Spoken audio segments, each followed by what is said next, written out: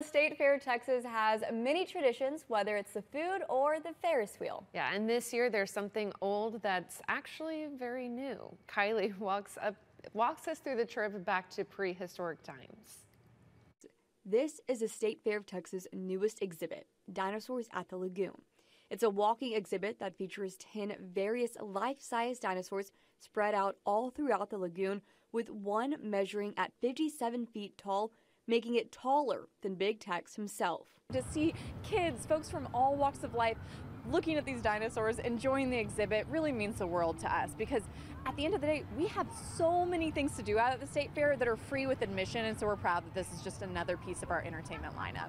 The State Fair of Texas partners with a Florida company that makes their parade floats and wanted to bring another innovative draw to the fair. So these dinosaurs you will only ever see at the State Fair of Texas, and they did an incredible job helping us curate them. Are you excited to see these dinosaurs? Yeah, Why are you excited to see them? because I love them.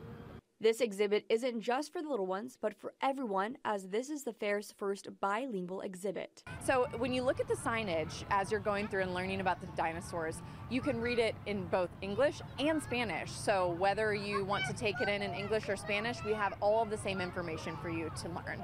Finding that entertainment that is unique to our event so that you can only come out here at the State Fair and enjoy it.